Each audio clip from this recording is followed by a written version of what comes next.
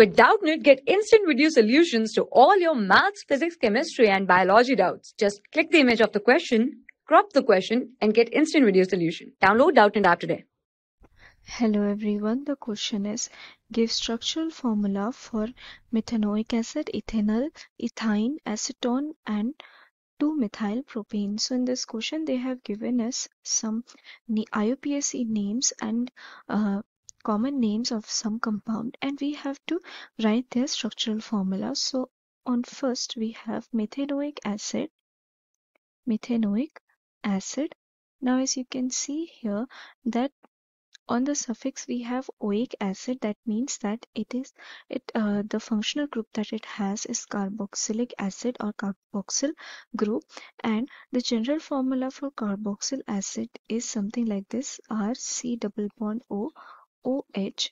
Okay, so also you can see here that meth is the root word, so that means that it contains one carbon atom, and ane here represents that there is only single bond between the carbon atoms present in the compound. So that means here, like the word root says, that it contains only one carbon atom, and the carboxyl group, functional group, already contains one carbon atom, and this will only be the carbon atom in that whole compound. So we can write it something like this, and here in the place of R we will put H, because the maximum number of carbon compound can only be one according to the name. So this is the structure for methanoic acid. Second we have ethanol. As the suffix suggests, al means it is an aldehyde, and also the word root is eth. That means that it contains two carbon atom, and ane means that there is a single bond between the two carbon atom. So we will write down the structure. The general formula for aldehyde is CHO. Okay, so we will write down the structure, and it contains two carbon atom including the general structure, so it will be 1 2, and then we have H double bond O. Okay, and here on the carbon we know that a carbon atom contains a maximum of 3 electrons. Okay, sorry, 4 electrons in its outermost shell. So all these 4 electrons need to be involved in bond formation, and one of this is already being used, so others will be bonded with hydrogen. So this is the structure of ethanol. Next we have ethyne.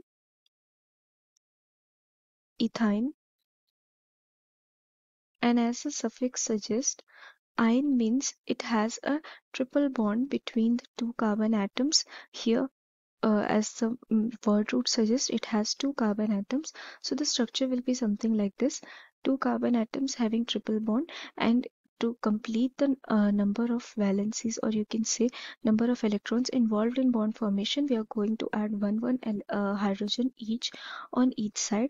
Next we have acetone. So acetone is a common name of propanone. Okay, you can also write it as acetone here in bracket. So as the suffix suggests, one means it is a ketone,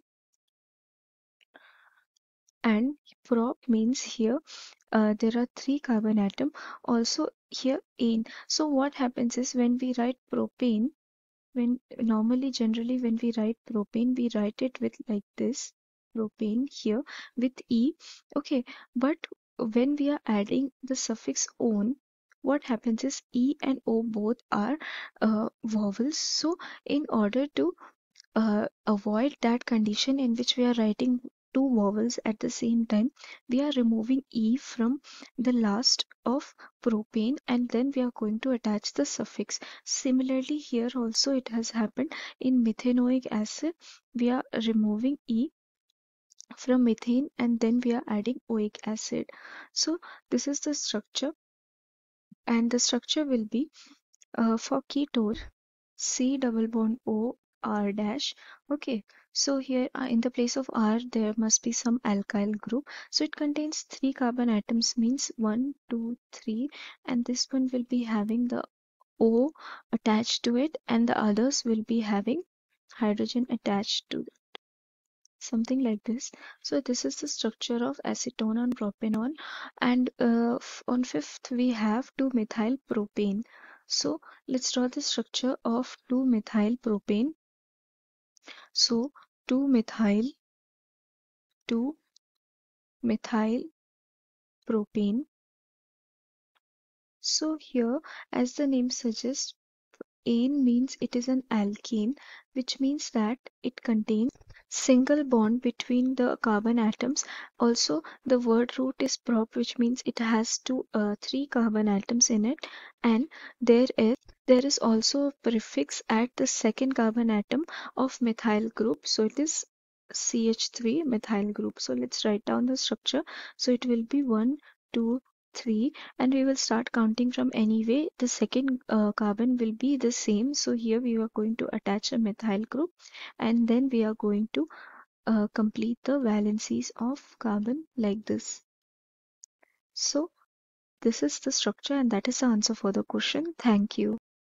For class 6 to 12, IIT JEE and NEET level. Trusted by more than 5 crore students. Download Doubtnut app today.